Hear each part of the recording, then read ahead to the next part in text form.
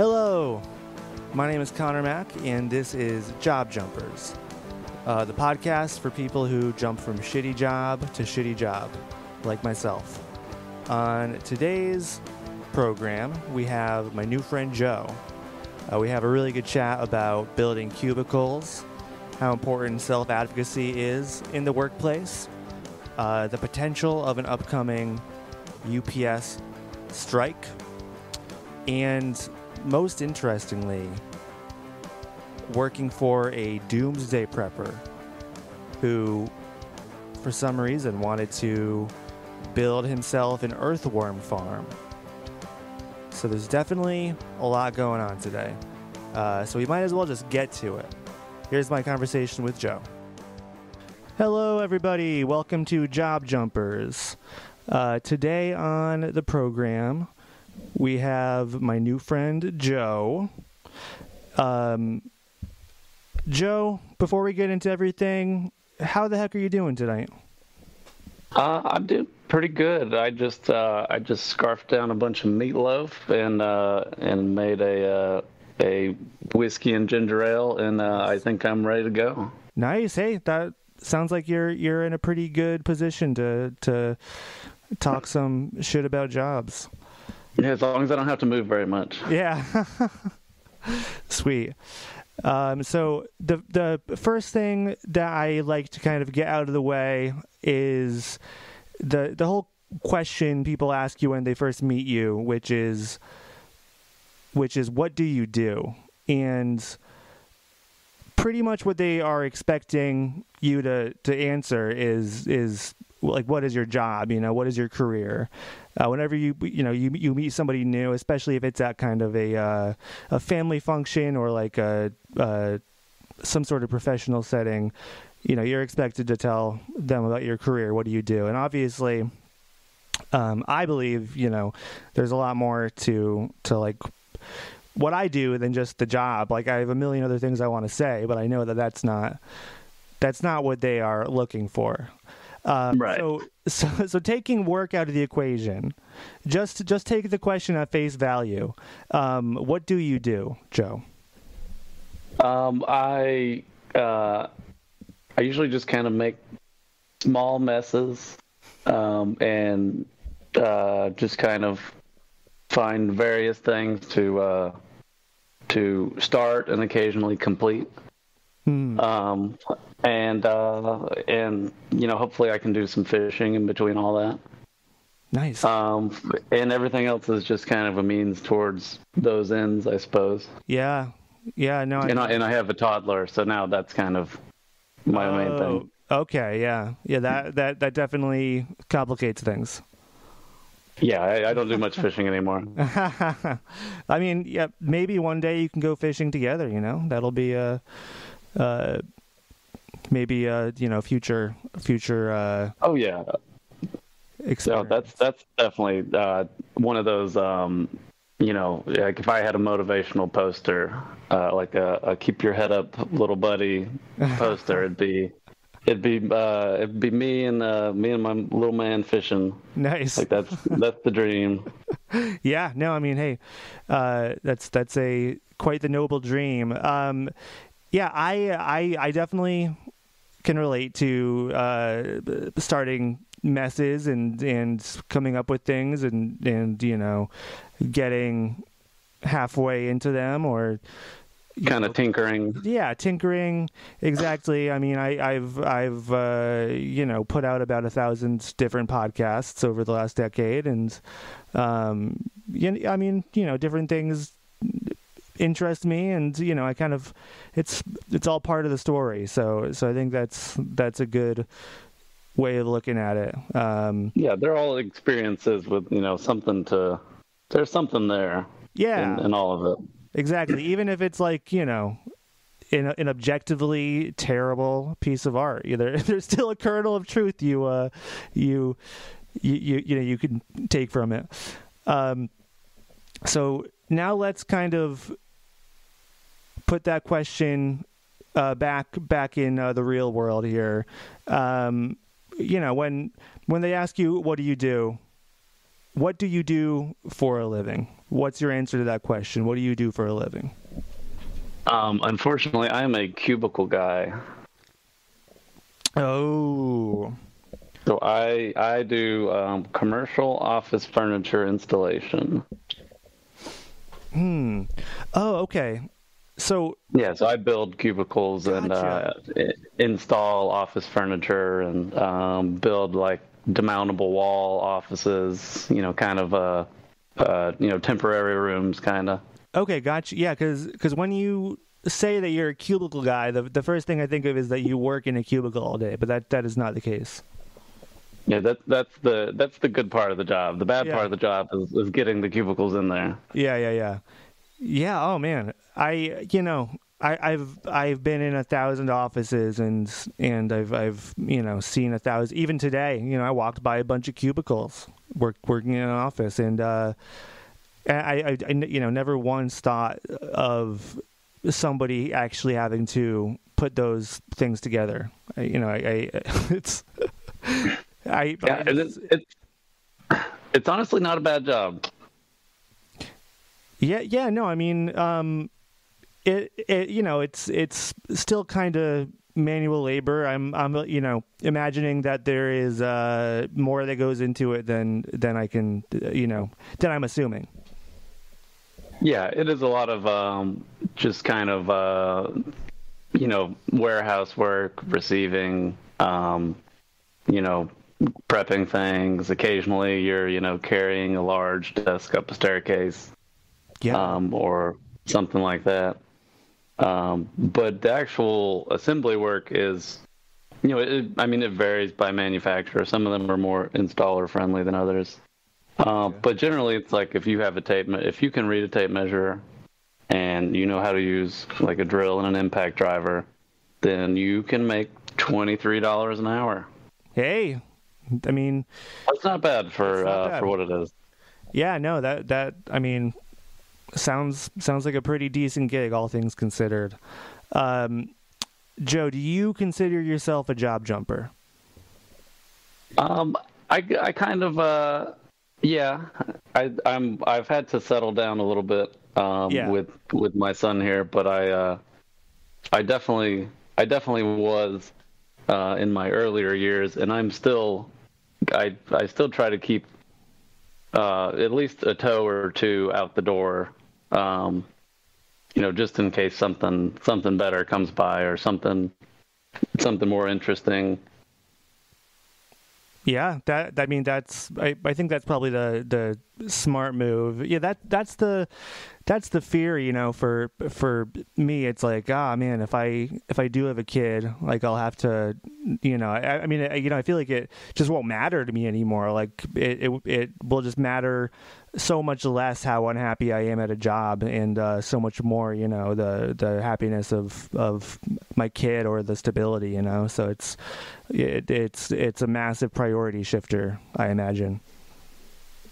It definitely is, but at the same time, it like with the stress of having a kid and my son's autistic, and we've been just got him started into speech therapy and all this, and it's been kind of a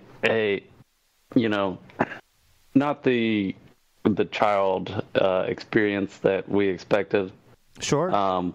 And that's an emotional and also physical adjustment, just of he's heavy, and you always got to carry him around, and he wakes you up in the middle of the night, so you don't get any sleep. So there's a lot of like having if your job sucks on top of that, then it is just a slog. Mm-hmm. Yeah, no. So it almost becomes more important, at least for me, because that's like kind of, I enjoy work, and I can't help it.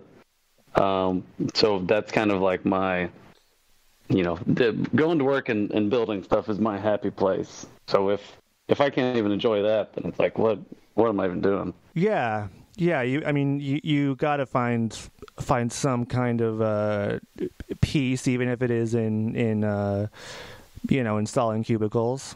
I think that's It's got some zen qualities. Yeah. It's just a lot of repetitive, just little small things, just putting screws in, doing things with your hands. Yeah. Just kind of keeping busy. Yeah, no, I mean, I think that makes sense. I always feel like whenever I'm like doing something laborious or like physical, I'm like dead set against doing it. I just don't want to do it. I'm putting it off, whatever it is I'm putting off for days or months or something, and then I do it, and then I'm like, man, I feel really good. Why do I feel so good? I'm like, yeah, because I've been moving my body all day. I've been actually, like physically active. I'm like, oh man, it's true what they tell you about exercise. It really is, and it sucks getting started. Yeah, yeah. And as long as you just never stop, then you're fine. Yeah, it's body in motion stays in motion, I guess. Yeah. Okay, so this is the moment we've been waiting for. This is when the real show begins. When we talked briefly about kind of your story, I was very, very interested. It seems like you've definitely had some interesting jobs. So I kind of want to start from the beginning here. Getting into working. So I mean, from the top, Joe, please, tell me your job jumping story. Well, so I started out, I guess, as most people do, working at a casual sit down chain restaurant by the name of Mellow Mushroom. Oh, well, I've been to a Mellow Mushroom. They're pretty cool. I mean, they usually have like a pretty good soundtrack. Or a radio station that they play from, and it's all like psychedelic themed and stuff. I mean, it's the pay sucks and it's shitty busboy work. Yeah, of course. That's what I did when I was 15, and then went over to the grocery store, to Kroger from there, and basically worked in every department there. And got like a 10-cent raise over like the almost 2 years I was there. And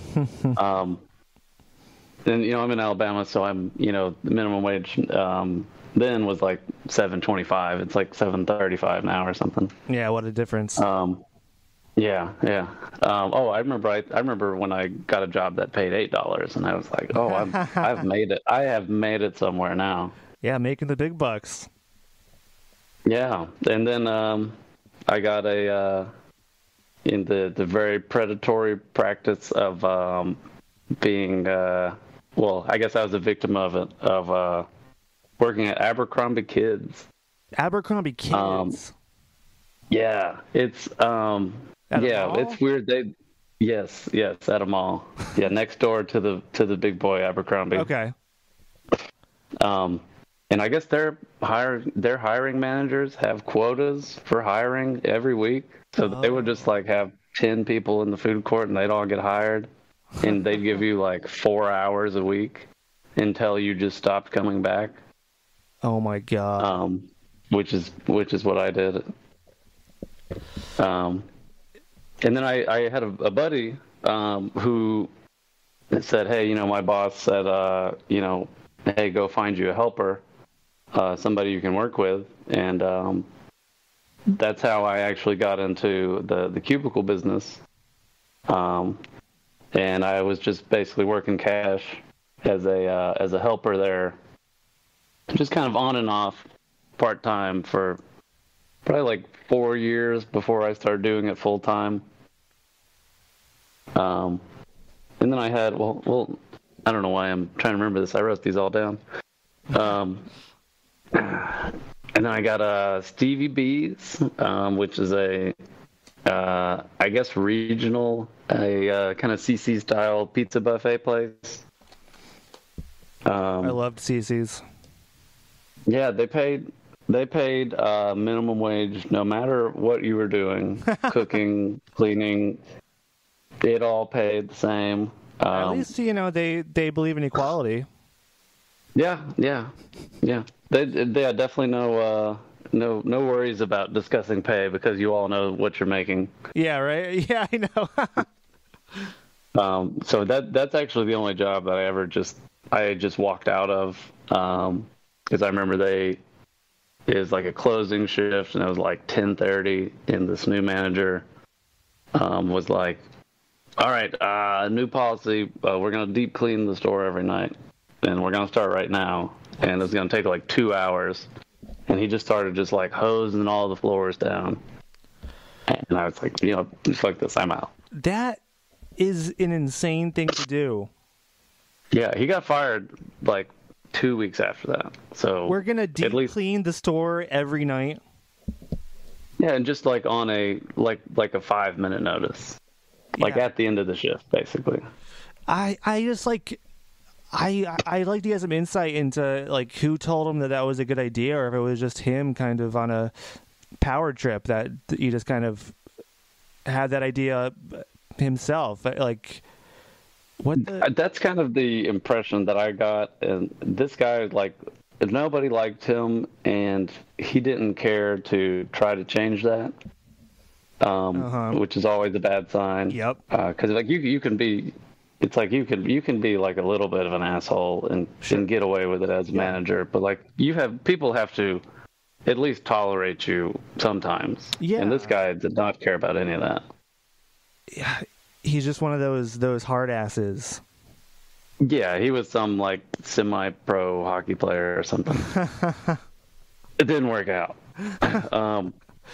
Did you just walk out? Yeah.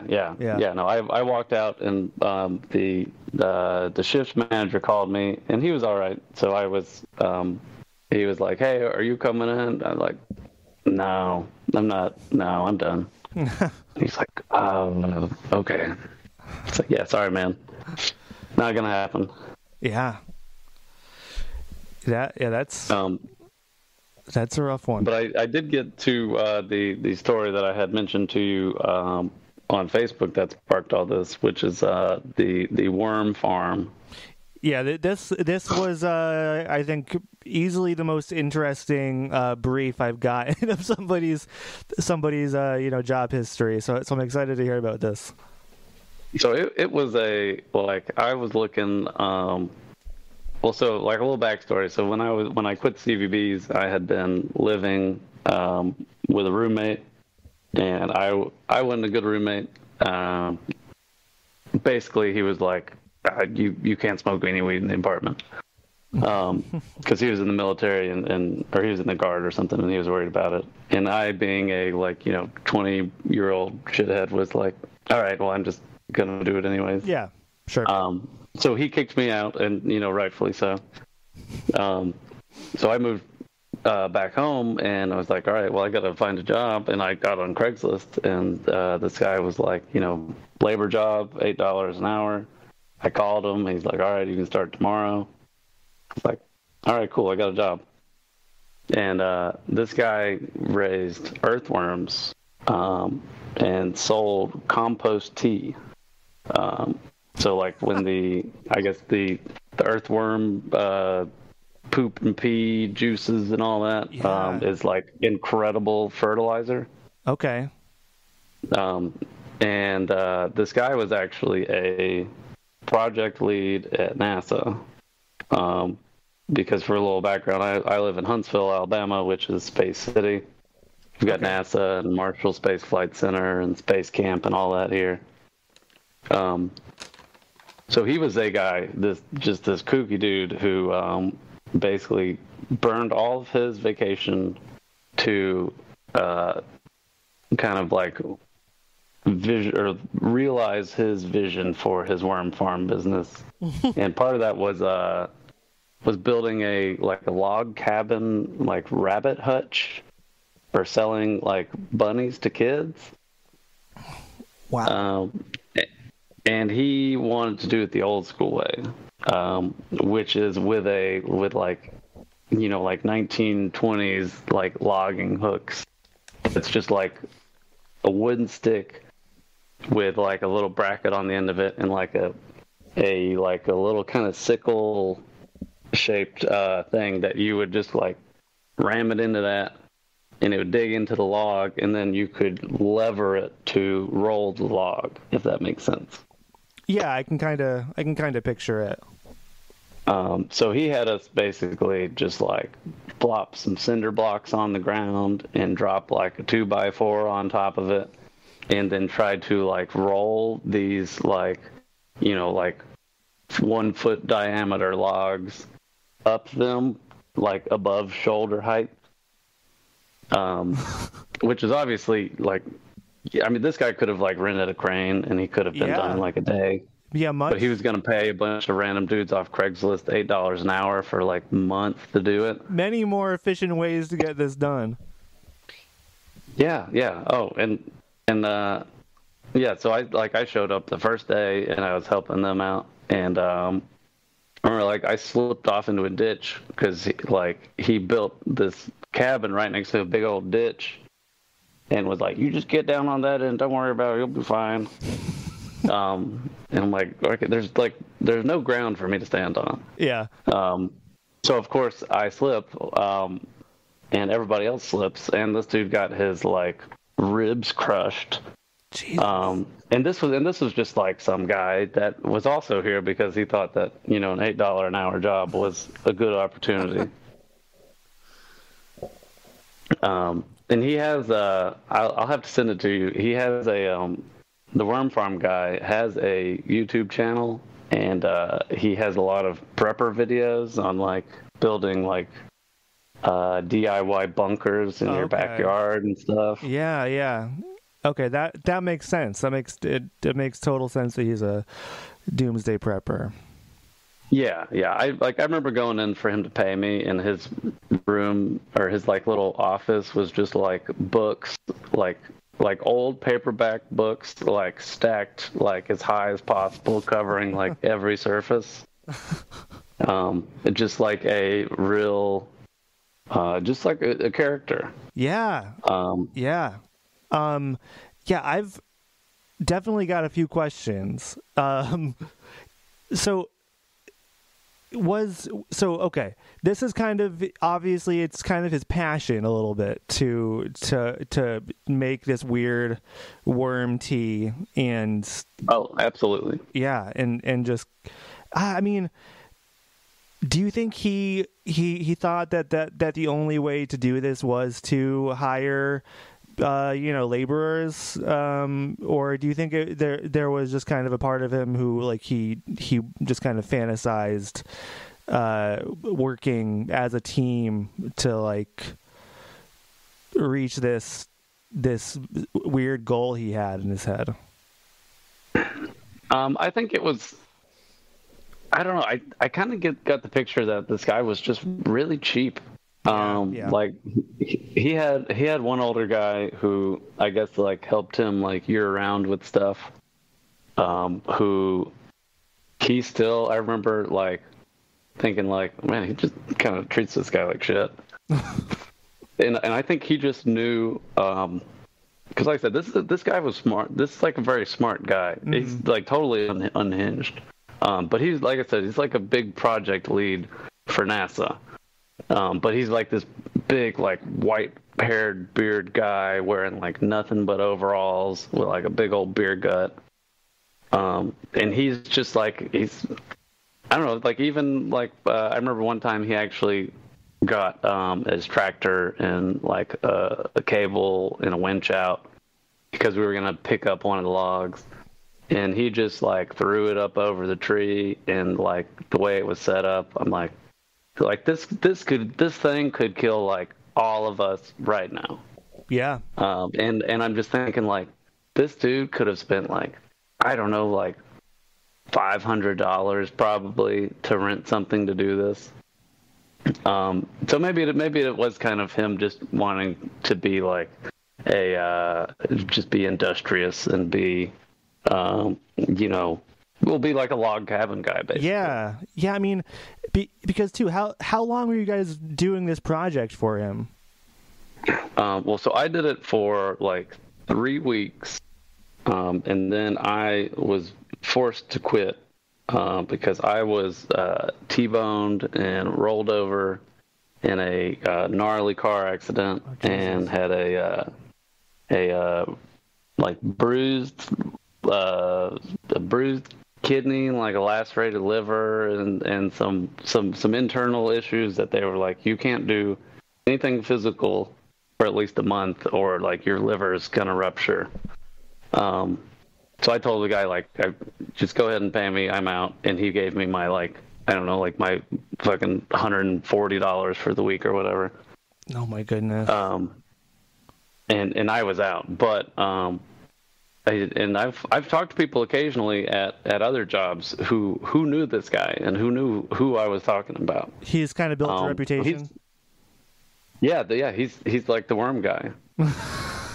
He's still like he's. I should go check on him because he lives like 5 minutes from my house. Wow. Yeah. I mean, I'm definitely interested in checking out his YouTube channel. There's still a lot of I just he's got hundreds of videos. Wow. So talking about that moment when kind of you said one of the guys working with you got their ribs crushed a little bit, like how, like, were there any serious injuries during this? Was there any pushback to kind of this guy's strange requests from any of the laborers? No. I think that it was I don't know. I mean, thinking back, I mean, obviously I had a different mindset towards work and towards labor in general. I didn't value my own labor as much at that point. So, I mean, I was just like, well, I gotta be a good worker. I gotta work hard. I gotta, do whatever this guy says. Yeah. And I think the other people were probably in that same kind of mindset. So it was just kind of like, whatever this guy says, that's what we're going to do, and we're going to do it until he says we can go home. And the guy that got his ribs cracked, like, I remember him, I think he came back the next day, and he was clearly hurting. Yeah. But he's like, I need this, $70. That's so bleak. Yeah, man. It was. It definitely, like, in hindsight, definitely my worst job. Yeah. What year was this? This was like 2015, probably. Okay. I'm just thinking, like, if he's a high-level guy at NASA and he's, like, making all these, he's a prepper, I'm, like, thinking, like, hey, what does he know that we don't know? It's like when is the comet coming for us? Yeah, well, I think he's got a video about it, I'm sure. Yeah. I mean, I can imagine he's a huge conspiracy theorist. Oh yeah, definitely. I'm sure it was a lot of like Bill Cooper books and shit that were kicking around in his office. Yeah.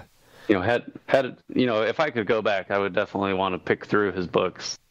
Because I'm sure there's some red flags. I'm sure. I don't want to know what we'd uncover about him if we went for a deep dive. That's pretty insane. And so it was just kind of 3 weeks. You ended it, and then that was it. Right. So I had to. So at that point, I had to get another job. Yeah. And I had heard about DSW, which is Designer Shoe Warehouse, which is like a kind of like a Payless or like a Carnival shoe store type deal where all the merchandise is on the floor, just like stacked up. And I had heard that they were hiring, so I went in there and basically did some stocking, and then worked the cash register and said, next shoe lover in line, please. Is that what you had to say? Yeah. What? Yeah, next shoe lover, please. Next shoe lover, please. Yeah. Yeah, and you had sign up quotas for like their rewards program. So like you had to sign people up. And I'm like I don't do sales, I don't do sign ups. Like if you don't want this, I don't blame you. I'm not going to try to change your mind. That's one of the like biggest reasons I do not ever want to work retail is because I like no part of me wants to try to convince somebody to sign up for some rewards program or some credit card. It just seems it just really seems soul sucking. Yeah, and it's like thankfully there was like this little old lady that worked in there who would just she would come and she would get right up in your space and like you would sign up, like I guess basically just to get her to leave you alone, and she would get signups for me and give them to me. Wow. And she was great. But I was like, look, I just want to stock stuff. I just want to, I don't mind doing the register or whatever. Like I don't want to have to say next shoe lover. I don't want to have to sign people up for shit. But that is where I met my wife, because she was a kind of like a supervisor there. Oh, nice. So it worked out in the end. Yeah, there was a silver lining there. Yeah. Does that old lady still work there?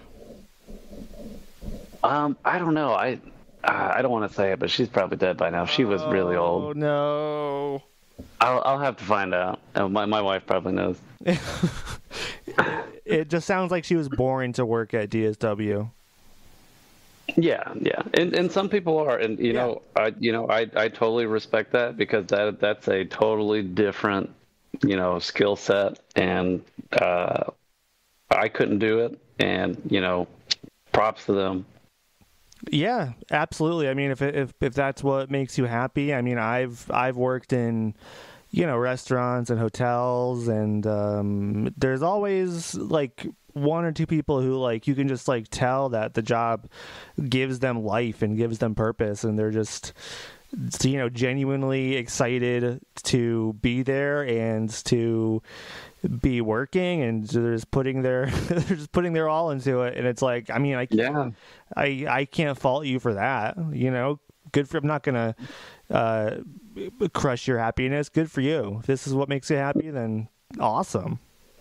Yeah, no, I'm envious of that. If you can just find something like that and just be like, you know what, this is perfect. This will work. Yeah, life would be so much easier. Oh yeah. Yeah. So I did that for I guess a couple months.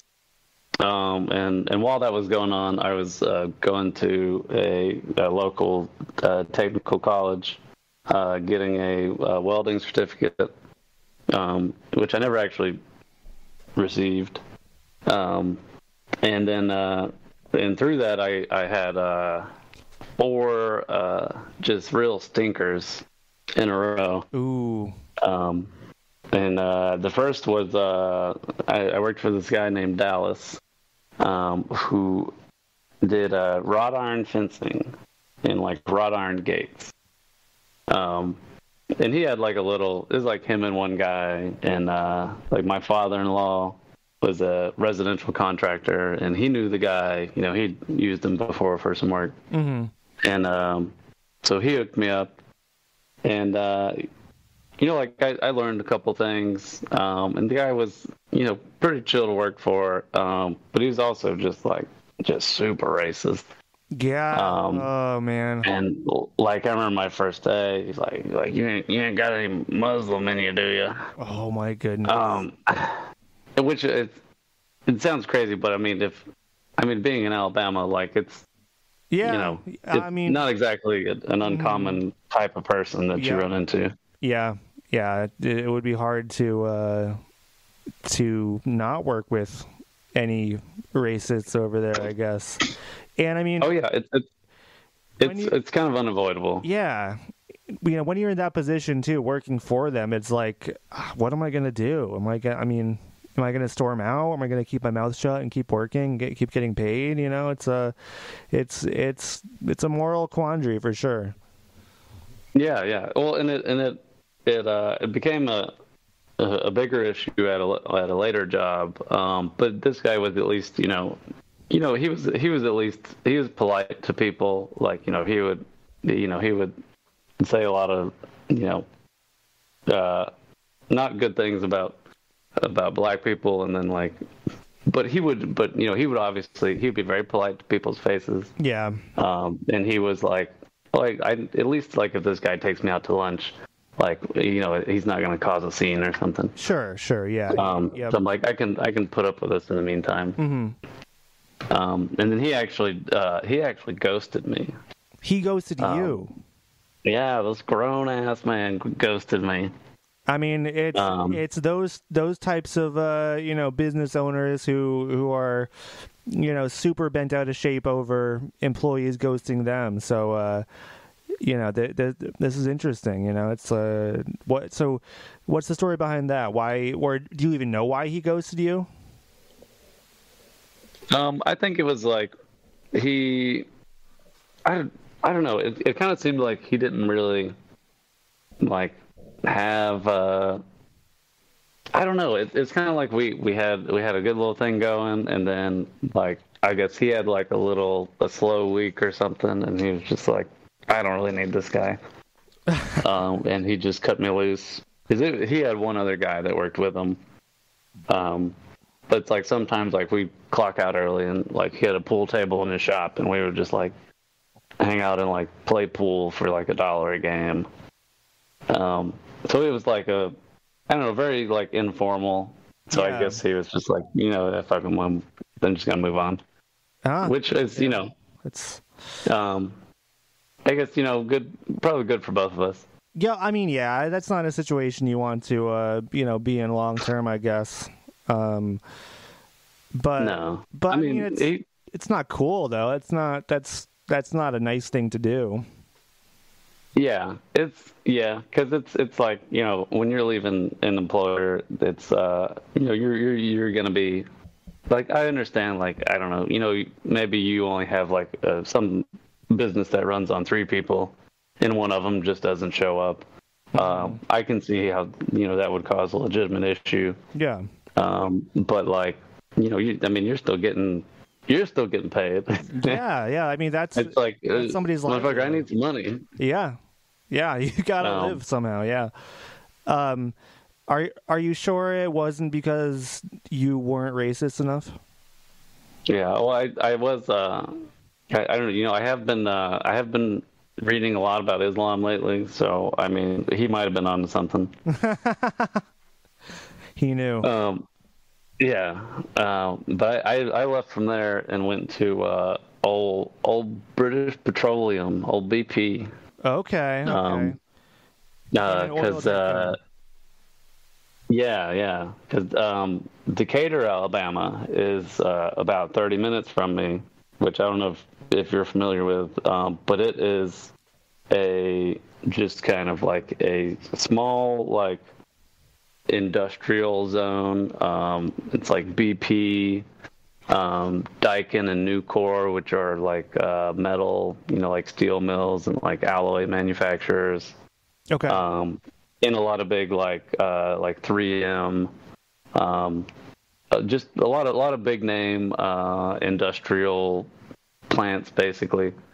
And I got hired to work as a fire watch.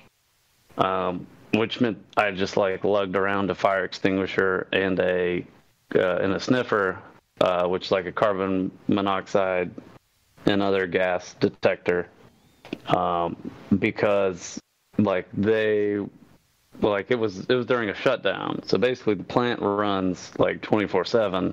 When they need to do maintenance, they shut it down, and then people work around the clock there to basically get it done as quickly as possible so that they can fire it back up. Okay. And my job was to make sure that basically they didn't forget to like empty out all of the gas out of this tank that they were about to be welding in, because if you went in there to weld in it and they hadn't, then there wouldn't be any oxygen in there and you would just die. Jesus. Which there were, I don't think, there's not any at BP that I know of, but at Daikin, which is like across the street, there have been several deaths there from just like undisclosed chemical agents that are just like nasty stuff. That's like that's just terrifying. Like heavier than air gases that yeah. Just like so a lot of $12 an hour is clearly enough to make sure that doesn't happen. Yeah, I mean that's definitely something you want to give somebody just above minimum wage for it to make sure your whole building doesn't explode and everyone dies. So I've done the same thing, just in a very different setting. In one of the last hotels I worked at, we had a fire panel that was fucking up and would not shut off. It just kept on beeping. There was nothing really wrong with the fire alarm. There were no fires or anything. And the company that owned the hotel, they the deal was that the fire panel was super old and had to be replaced. It was just a piece of shit, and the fire department had already been there to inspect it and like had told us a bunch of times. But the company just did not want to pay to have it replaced. And no. So while they were trying to come up with some plan to save them money and still operate, we got in trouble so many times that we had to have somebody on fire watch. And so during the day it was the maintenance guy, and I at the time was the acting general manager, because we had two general managers in a row that kind of jumped ship, and I was the second person in charge, and so I ended up having to do walk the hallways to with a fire extinguisher to make sure that there was no fires in any room, just so the fire department was happy. And did people ever come out and see you walking the halls with the fire extinguisher? Yeah, I mean, this was definitely, not a... Like, while it was occupied? Nobody ever, caught me and, because it was the middle of the night, so I don't remember any, people questioning me, but it was kind of an open secret because it was just a very annoying place to be, because the fire panel was, constantly going off, every half an hour or so. It would go off, so people were hearing all these noises all the time, and then every once in a while the whole building, the alarms would go off. And so I mean, it was kind of an open secret. Everyone knew that this was a trash hotel and that the company doesn't care about anyone's safety. So it was just a massive shit show. Not quite as important as your job, but kind of. That's crazy. That's not something that you should have in a hotel. No, and there's people fucking living there too. It was an extended stay hotel. People had lived there for years. It's like, you just don't give a shit about their safety. No, because I mean, if I also work at UPS now, and something that I've learned there is that the squeaky wheel gets the grease. And it sounded like they wanted y'all to shut the fuck up. Yes, exactly. Yeah. No squeaking. Yes. Stop. The only thing that can squeak is the fire panel. But anyways, back to BP. I mean, what was that job like? What was your day like there? Were you doing any actual work with the machinery or I did. I tried to do well. So I took the job to try to get a foot in the door. It wasn't for BP. It was for a contractor servicing BP. It was basically the big contractor that that worked all the shutdowns in the area. And I knew a guy who was there, and he was making, $40 an hour and, nice, working like, 60, 70 hours a week or something, making a lot of money, welding. And I was like, well, I can weld. I just finished this welding program. So my goal was to get into the shop and take a test. Because like they can, you can go to school for welding, but like nobody gives a shit about the paperwork. They're like, that's cool, and then they throw it away and they say, okay, weld this, and we'll see how you do. So it's like I'll do the fire watch, and then that'll kind of get my foot in the door, which wasn't the case. But it was like I'd get up and I had to be out there at like 6 a.m, and it was like, almost an hour away from my house. And Ooh. I'd get out there, and I remember some days it was just like a struggle to stay awake, because it was just like it was basically like stand in this one spot until 4 o'clock. And I'm like, I don't even know what the fuck to do. I can't be on my phone. I can't, I'm just sitting here twiddling this fire extinguisher around. You couldn't fuck around at all? No, because then they would absolutely have fired me if they had caught me doing anything, because this was like the bottom of the bottom rung job. So I would try to I remember they were pulling a steam condenser out of this big kind of catwalk structure building thing. If you think about just like a big industrial building, it's like a 6-story building, but it's all kind of open. It's all like catwalks and stairwells. And they had to get the tools up there to the 5th floor. So we set up a hoist, and I volunteer. I'm like, I'll pull the hoist. So I'm pulling this Home Depot bucket with 120 pounds of shit in it, up 5 flights. Oh God. Because I was I don't know. I joke that it's my ancestral Protestant work ethic that I have to do all the hard jobs. Just comes out in you. Yeah. So I'm and I would you were trying they'd let me do a couple things. Yeah. I think I was win some brownie points. Yeah, and I ended up getting let go after the shutdown. It didn't help that I lost a key. Oh no. For I lost a lockout tagout key. That sounds important. Yeah. So when you're working there, everybody that's working there has to go to the central control board, basically, and put a lock on this thing. And basically it's once this job's over, everybody has to take the locks off to basically ensure that everybody's out. Okay. And I've gotten better, but I was the absolute worst about just I would leave one thing everywhere I went. I was constantly losing just little shit, and I lost this key within an hour of getting it.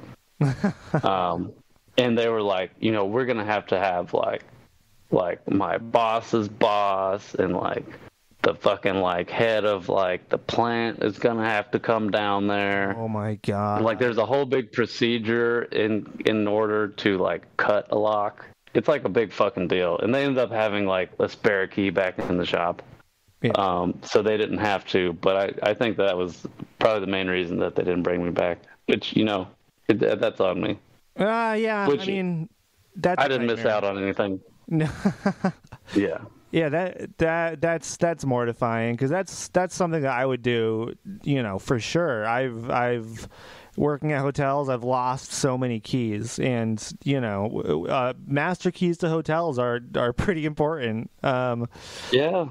So yeah, that's so they didn't fire you, but you think that kind of no, I was basically just laid off. Yeah.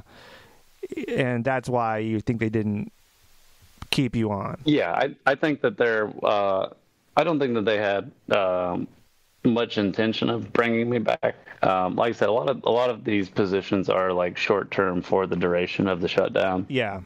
And they didn't have a reason to keep me. And that was probably you put a strike on top of that, and that's sure. an easy decision for them. Yeah.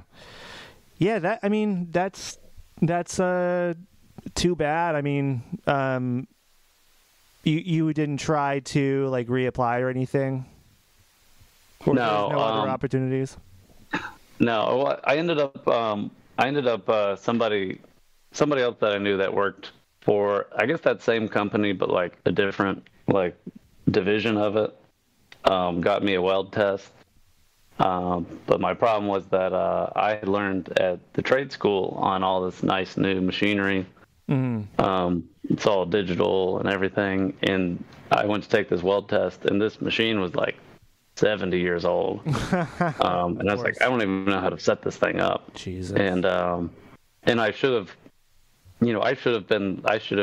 brought that up and been, explained it to them, and maybe they would have helped me with it. But I didn't do, as good as I could have due to that. Sure.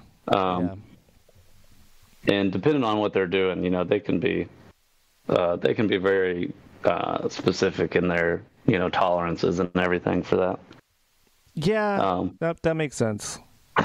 So, but I did end up getting an actual welding job at a place that made storm shelters, and it was, in hindsight, actually the worst job.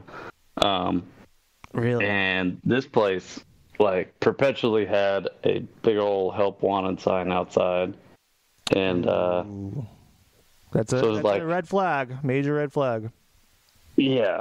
So this place in Scottsboro, Alabama, called Valley Storm Shelter, and they made these little storm shelters that you buy, and you'd pay like 10 grand for one, and they'd come and they'd basically dig your yard up and bury it and everything. And that was I think they were paying me $10 an hour. What? What were you doing there? Yeah. Welding up storm shelters. You were welding up storm shelters for $10 an hour? Yeah. It was from like 6 to 5. And the guy who trained me had, I guess, just got out of prison, and had a bunch of like Aryan Brotherhood tattoos. Oh no! I remember he had "Love Thy Race" on his hand. And I think his brother also worked there and was like a local like firefighter or something. Yeah, of course. And like the boss's son was the manager, and they were all into. This is when the Kratom like little 5-hour energy shots were really big. Okay, I don't know if you were aware of those. I mean, I don't remember what they were called. I've never tried them, but I do. You know what I'm talking about. I do recall them. Yeah, just like a synthetic opioid kind of deal that you could buy at the gas station. Yeah. And like everybody there would just do like 3 or 4 of those a shift. While they were welding up these storm shelters, they were. I'm sure that the labor cost to build one was like $1,000, and they were selling them for 10. Yeah, it's a markup. Yeah, that they're making bank for sure.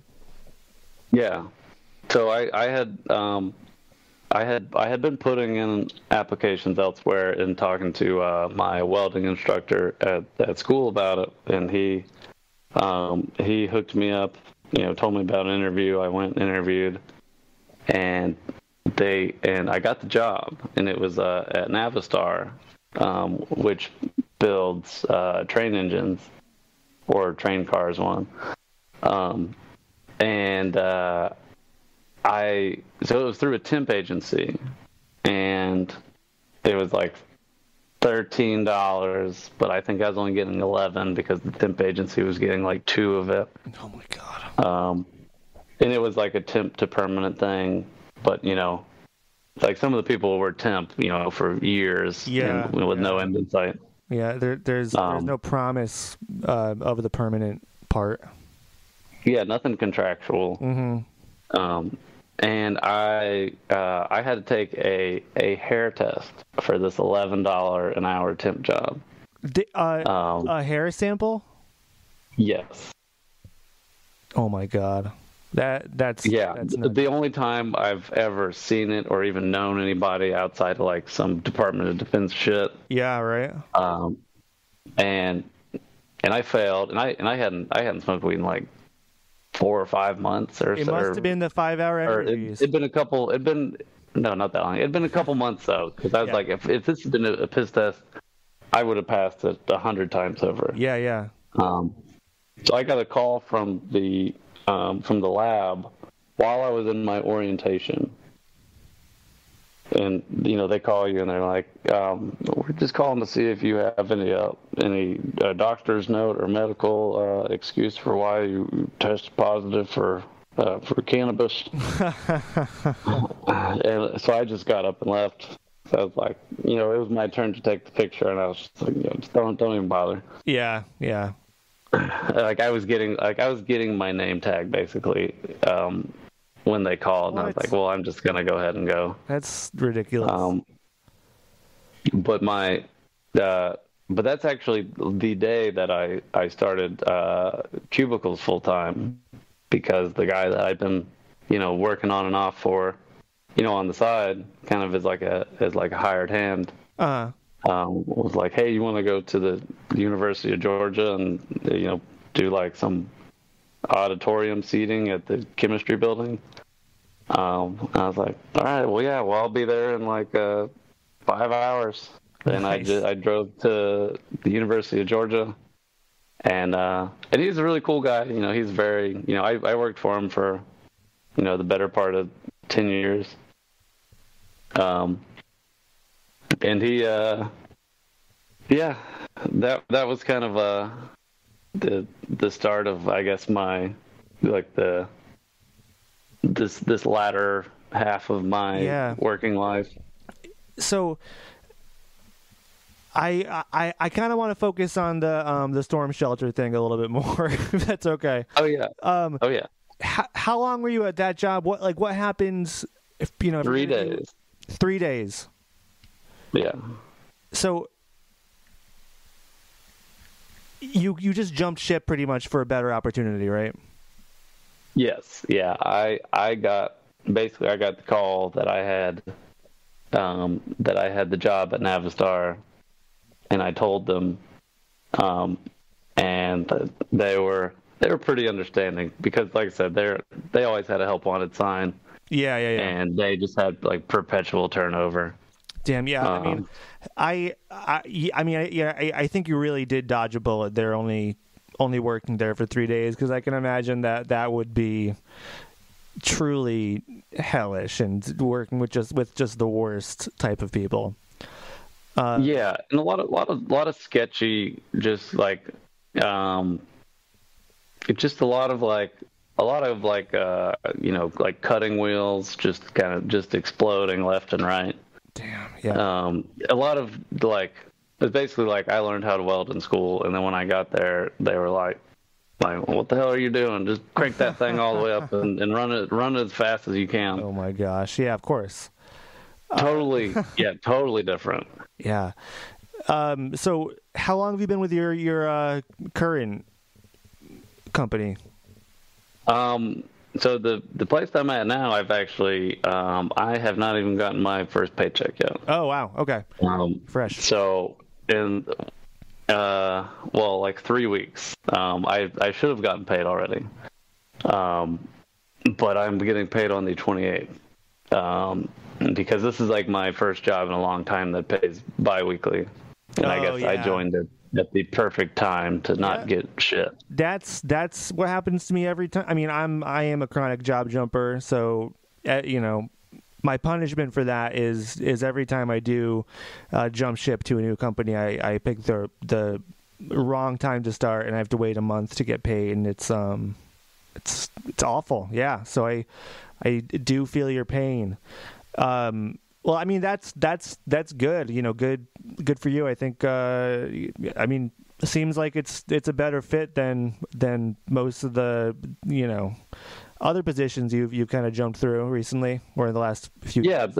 This is just like it's another so I ended up at it because I was doing, I'm in my main cubicle business, and I ended up, I've been there long enough. I started out as like a hired hand, and then I became a move coordinator because we also did like personnel relocation. And then I found myself in the office, and then next thing you know, I'm like bidding on like contracts. And that's not something that I don't know. That's something that I know nothing about. And my boss, the owner of this is like a mom and pop company. I mean, this is like a 5-person company. Gotcha. Doing like like a couple hundred cubicles at a time. Yeah. Doing like punching above its weight because like we would just work like all the time, and my boss was just like constantly just fucking stressed running around. Mm-hmm. So I ended up in the office and just was miserable. It was the most money I was making, but it was like this work isn't for me.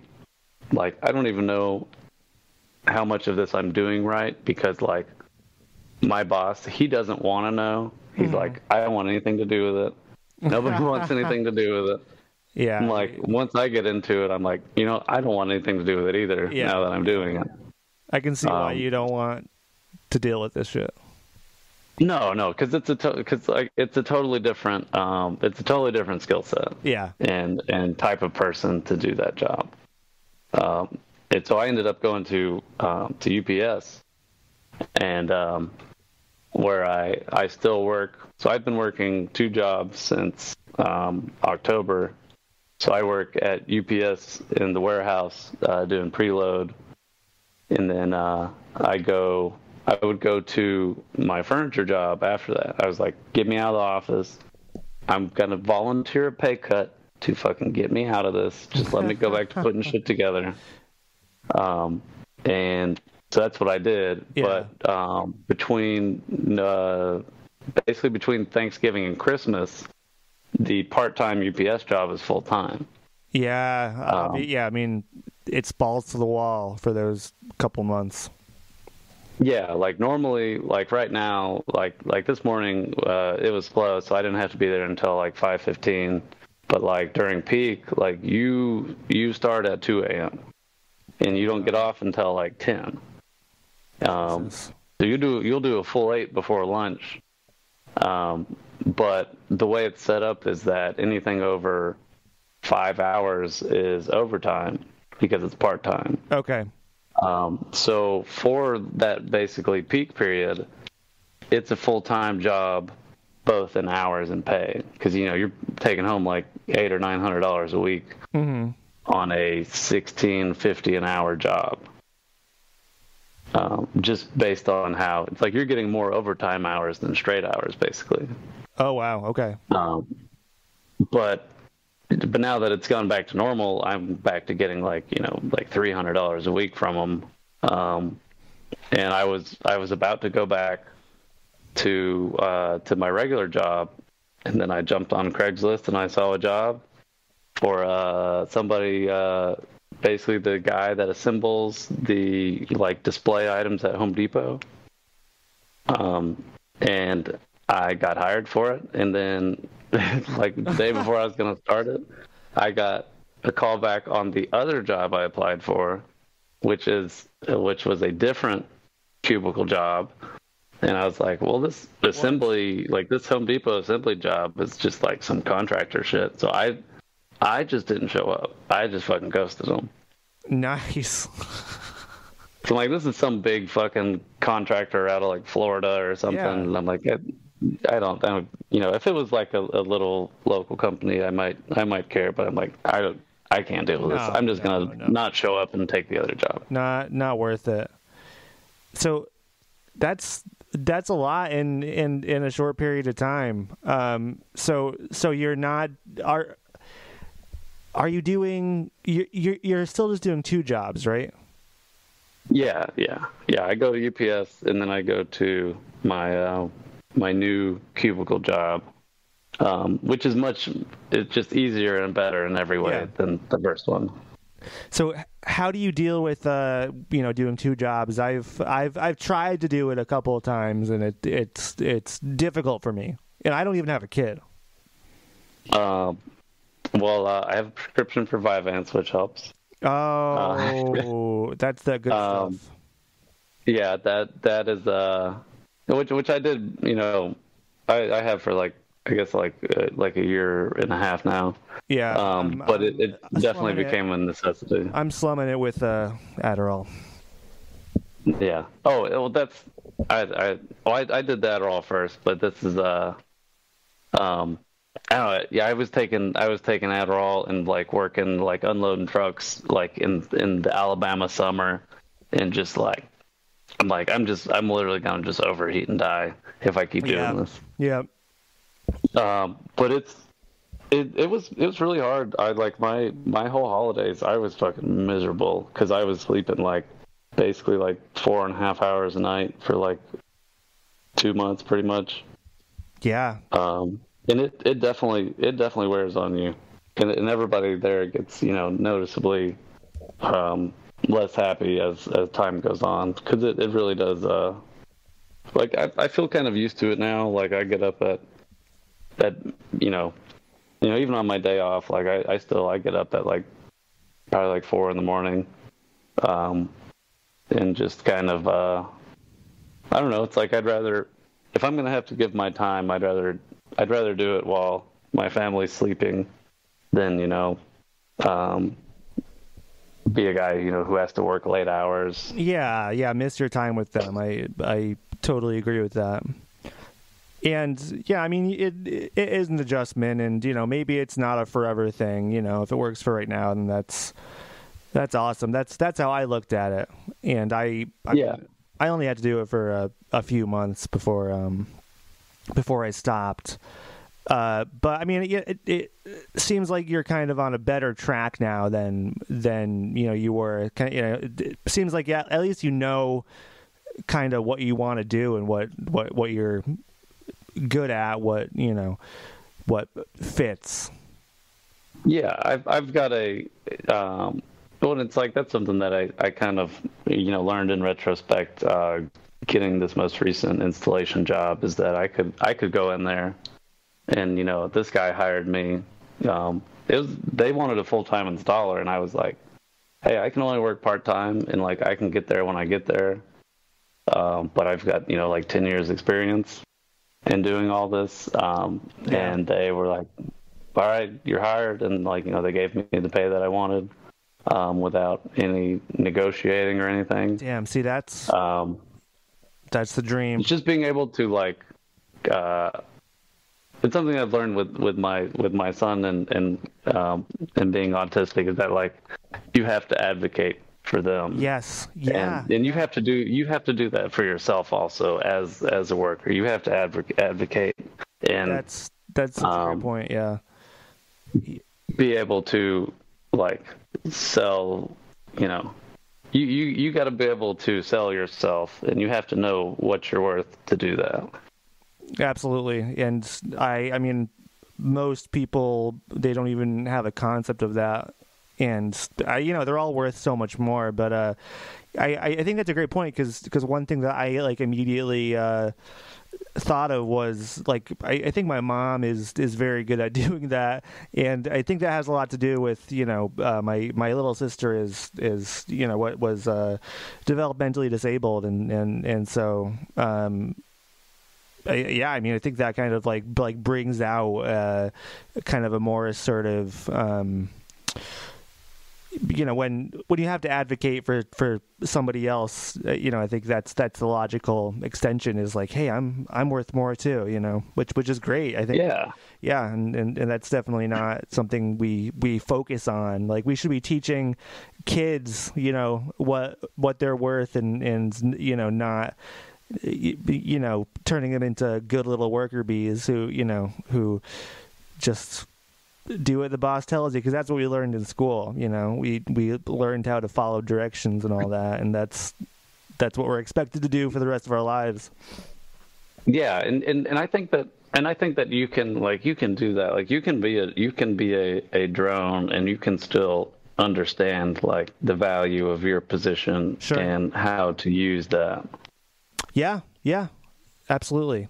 And that's something that UPS taught me, because UPS is this is a contract year.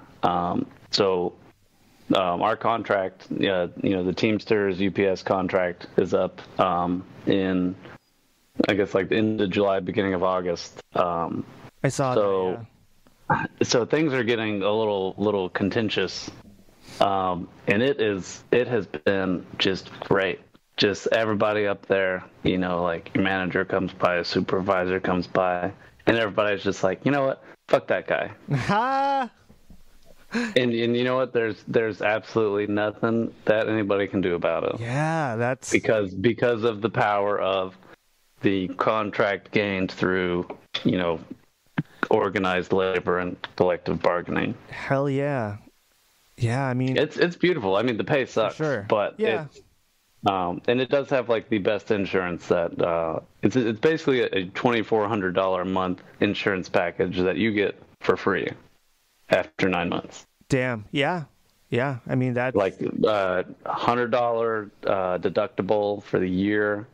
No premium, $5 cap on prescription. Who else gets that? That I've never seen such a thing. That's it's amazing. like Congress people. Yeah, right. Yeah, exactly. That's Nancy Pelosi's insurance policy. Well, that's what they call it, the golden handcuffs. Because if you leave, if you miss more than a week of work, you lose it. Wow. Well, yeah, that's a problem in itself, but but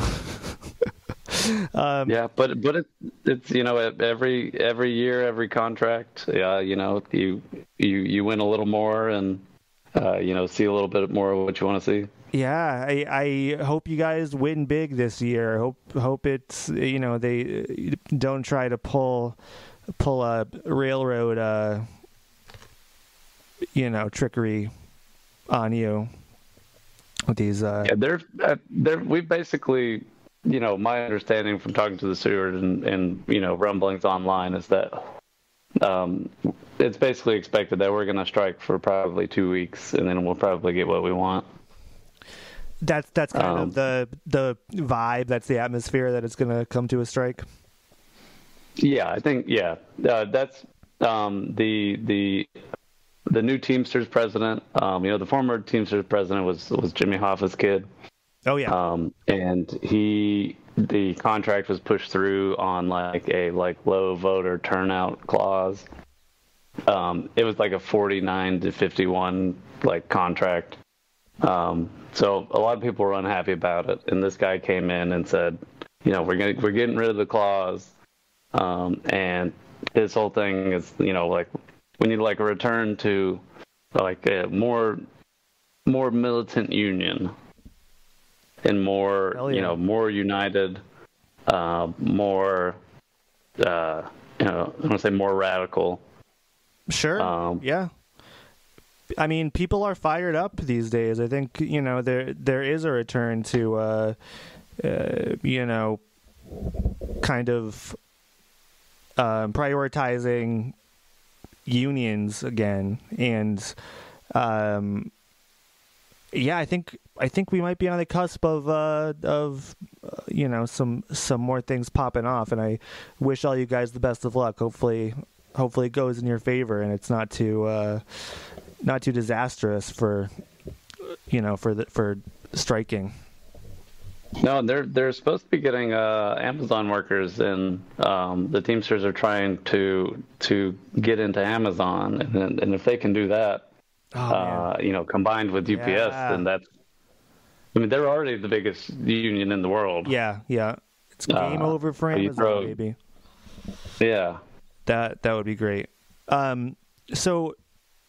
Thanks for sharing your story. There's so much to unpack and talk about. That was, it's not even just the worm guy. The worm guy is a crazy, amazing story. But yeah, no, I appreciate all of it. I've just got a few more questions to ask you, if that's okay. Oh yeah. Sweet. How do you deal with the miserable work environment? Like, it seems like you've been through quite a few in your career. How do you cope? How do you get by in a job you just can't stand? I think having headphones is definitely having a job that lets you wear headphones and listen to music or podcast or something like that. Especially if you're doing something that's just like repetitive, for sure, can really make or break your day. And sometimes it's kind of like just finding a guy to. Not necessarily a guy, but just, finding something to be like, to just get kind of fired up about. Especially at UPS, it's like, you might just think about like some of the bullshit that you're going through there, and that might help you kind of, especially at UPS, it's like, this is an issue. I don't like this, but at the same time, like, this contract says that I need to work safely and I need to work at my own pace, and I just got to make it to the end of this. Yeah. And there's not really anything that they can do or tell me, and that's kind of a big source of solace. Yeah, for sure. That's just kind of being aware of like your that small bit of power that you wield in that situation. Yeah. I think that's important. I mean, obviously that's a huge benefit of a union, but even without a union, in a lot of jobs, like in that moment when you're working, the company needs you more than you need them. Obviously, they can fire you and find somebody else, but I mean, it's not as easy as they make it seem. It's they're not gonna, you can make your work life a little bit more comfortable if again we go back to being an advocate for yourself. I think that's a great thing to realize, is like, wow, they need me to perform a critical function here. Like I've got some leverage. Yeah, and a lot of times it's like if you're doing something and you're like, this is backwards. Like, why are we doing it like this? And if you're like, sometimes you can just ask them like, hey, like, why don't we do it this way? And every now and then you're like, they're like, well, nobody's ever actually thought to actually ask us to do this differently. Yeah, and right. You might actually like the change might just be right there waiting for you. Yeah. I think that's very well said. A lot of people are just afraid to push the envelope a little bit when they could make a good significant change. Yeah, well, especially here, that's totally against how you're raised and taught, is that it's you work and you be happy that you have a job. Yeah, exactly. Yeah, and that's it. Yeah, but that's, I mean, yeah, it's it really is all about framing. We just got to change how we teach kids about jobs and that working relationship, because it's all screwy.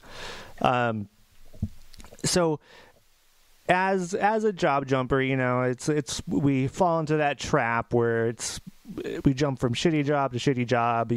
What's what I've been doing my entire life. At this point, do you feel like you escaped that trap, and do you think escape is possible?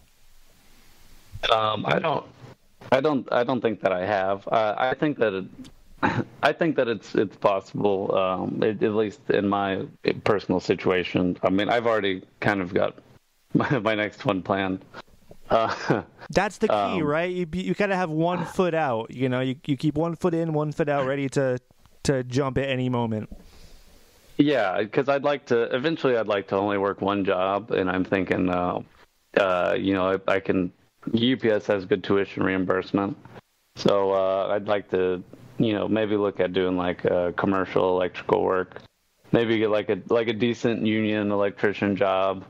Yeah. And that kind of be kind of the best of both worlds. Yeah, my grandfather was a lineman with the electric company in the town that he lived in, and I mean, he's just a huge union guy. Even to this day, he's like in his mid-80s. He goes to union meetings still. And because that's like the last bastion for a lot of that stuff. Yeah, absolutely. But he's, I mean, God, he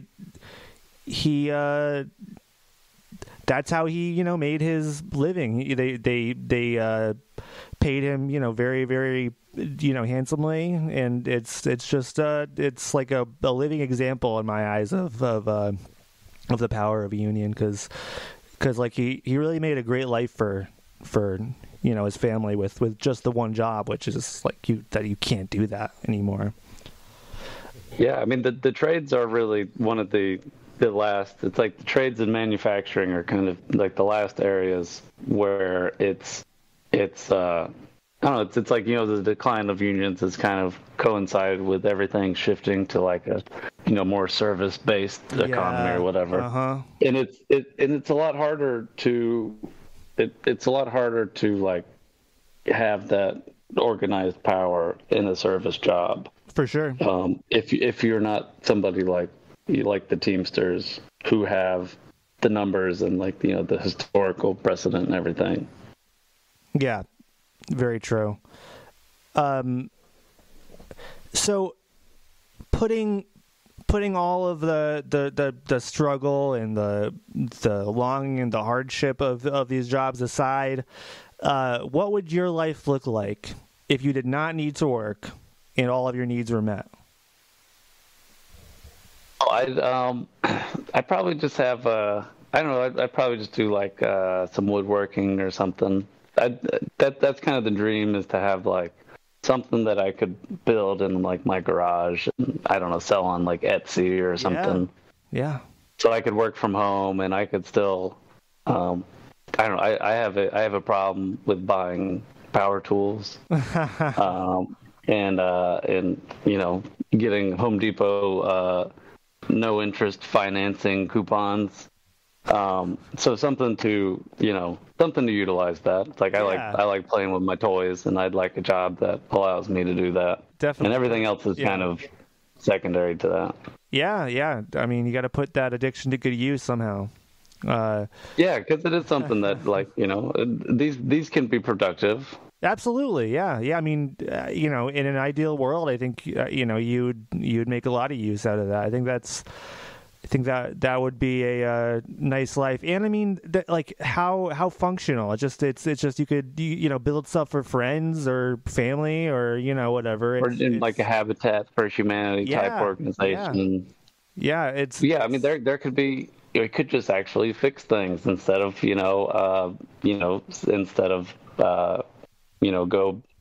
go by profit. Like we could just fix things. We could just go fix all the roads or fix the rundown houses and everything. Yep. Let's not build all these new luxury condos. Let's fix the infrastructure we have here. What a novel idea. Yeah. That does sound like a dream. So thank you for all your time here. You know, I really appreciate it. Was there anything we didn't cover that you wanted to talk about before we wrap up? No, I think I had only missed one on my list, and it was I had mentioned earlier that working with a super racist guy became an issue later. Oh yes, yeah. Being that, and it was funny because this was like a 4-man crew with 2 supervisors and 2 guys doing all the work.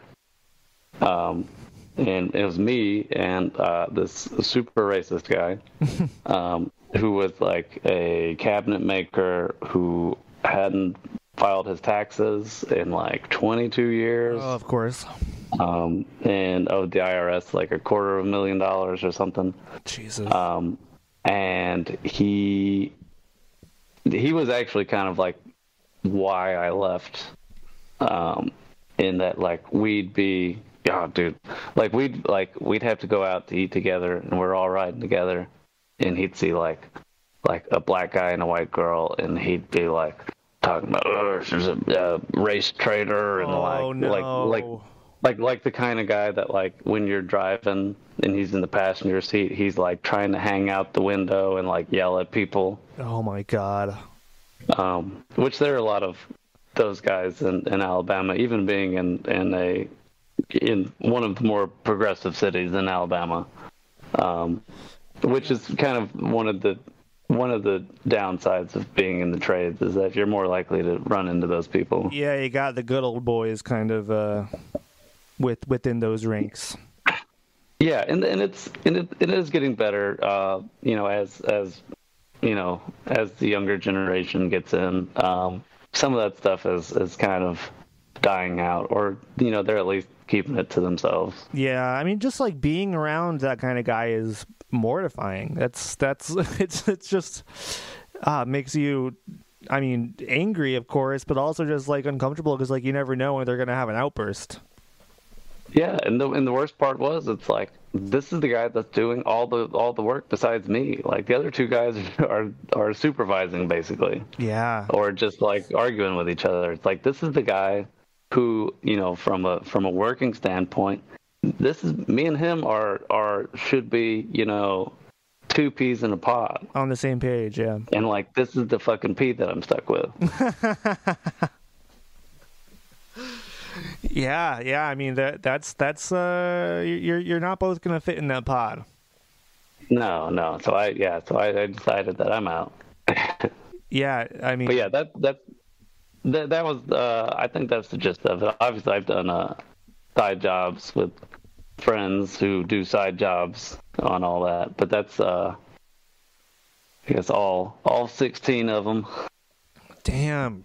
Yeah, that's quite the list. I mean, I appreciate how comprehensive it was. I'm trying to think of like any like straight up racists that I've ever worked with. Like, I mean, I think there have been some, but it's just that kind of like liberal, subtle racism, you know.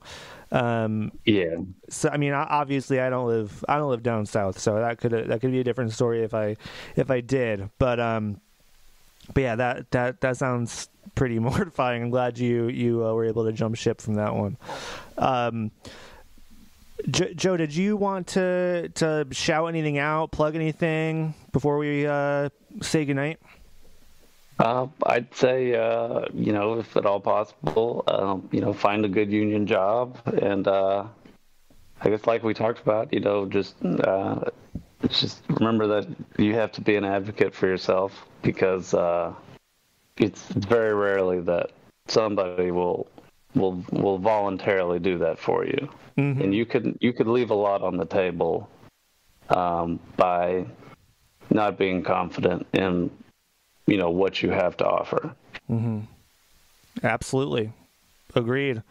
I think that's a really great message to leave us with here. Joe, thanks again for your time. That was an awesome chat. I really enjoyed it. And yeah, let's talk again sometime. Oh yeah, that was a lot of fun. Awesome. All right. Thanks everyone for listening. I really appreciate it. Thank you again to Joe for your time and for your stories. For anyone interested in being on the podcast, if you yourself are a job jumper and you feel like you have some stories you want to share with the world, please reach out. You can email me at jobjumperspod@gmail.com. I would love to hear from you. If you wanted to be on the podcast, great. If you just wanted me to read your story on the podcast, I would love to do that as well. Whatever works best for you. You can follow us on Twitter at JobJumpersPod, as well as on Instagram at JobJumpersPod. Please do us a favor and rate and review us on Apple Podcasts. All right, folks, keep jumping. We'll see you next week.